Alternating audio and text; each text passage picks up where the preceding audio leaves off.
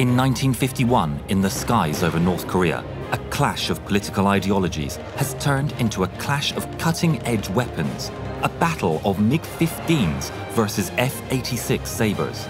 In particular, in the skies over the communist-held territory lay the main aerial battleground. Here, the two sides battled not only for air superiority, but also for the chance to pit communist forces against the American and UN forces. This famed battleground would become known by another name, a name of one of the main weapons in the duels of life and death that regularly played out here. This place would become known as Mig Alley. Pilots from the Soviet Union had secretly been performing active roles since the middle of 1951. They had to wear Chinese uniforms while flying and were banned from speaking Russian on the radio.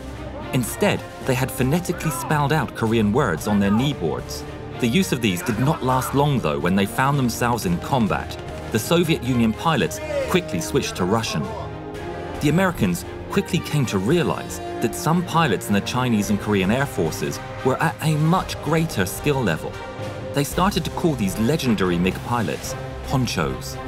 The head honcho they gave a special name to. He was Casey Jones. Flying a MiG-15 bis, this exceptionally talented pilot had a striking plane with a red nose and fuselage stripes. Old Casey would sit up high, often as it seemed to the Americans on his own without a wingman. He would keep an eye out for the lone Sabre and swoop down on it, guns blazing. In actual fact, the pilot was Sergei Kramarenko, a veteran pilot from World War II. On June the 17th, 1951, Kramarenko noticed that 3 Sabres were flying below him. He said, "Without not even losing a second, I jumped them. But somehow, they spotted me and immediately they split. The wingmen performed a diving turn to the left and the leader a climbing right turn. This tactic was a trap. For whichever one I attacked, I would be forced to turn my tail to the others and then they would get me under fire. I had to decide fast. Who shall I attack? Should I attack the pair which was diving or the Sabre which was climbing? If I jumped the first ones, the latter would dive after me and he would shoot me down. That's why I chose the latter. So I dived and soon I put myself behind him. I aimed and at a distance of about 500 meters, I opened up." In one of the Sabres, Lieutenant Colonel Hinton had spotted the Sabre of Lieutenant Colonel Glenn Eagleston, a World War II ace. And he wasn't alone. On Eagleston's tail was the legendary Casey Jones, and he was pounding the Sabre with cannon fire. "I could see the MiG fire and see its shells hitting the Sabre," he said, with flame and sparks marking the strikes on the fuselage.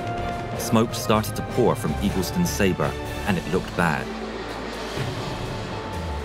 Quickly, 2 American Sabres managed to get behind old Casey. Realizing that he had 2 Sabres on his tail, he suddenly broke off his attack and dove towards the Yalu River. Taking advantage of the MiG's speed, he easily pulled away from the Sabres. Ground fire from the Korean dam shook the lagging Sabres off his tail. Incredibly, escorted by Hinton, Eagleston managed to get his shot-up Sabre down safely, although it had to be scrapped shortly afterwards. A few months later, Kramarenko was flying on a defensive operation over Anju when he and other flyers in his regiment were jumped by 2 groups of F-86 Sabres. He later said, "We repulsed the first attack of the Sabres and maneuvered to an altitude of about 9,000 meters. At this point, another group of Sabres came up and attacked the regimental commander's group from above. Although I was almost without speed, I had to increase the climbing angle and open fire at the leader of the Sabres from a distance of 600 meters. His plane passed through my track, and I saw several shells explode on it. After my rounds hit, the leading Sabre increased its dive angle and went down. But when I turned around, I saw that my group was also being attacked from above. It was a new group of Sabres. I gave the command, 'U-turn, everyone!' I felt a sharp impact and my MiG suddenly started spinning rapidly. I was pinned against the port side and the rudders were inoperative. It felt as if a wing had come off. I decided to leave the unguided plane which was spinning and falling down vertically, pressed against my port side. I reached the ejection handle with great difficulty and pressed it. My eyes darkened from the sharp impact and I did not feel at all how I flew out of the plane." In total, in and around Mig Alley, 224 Sabres were lost, 566 MiG-15s.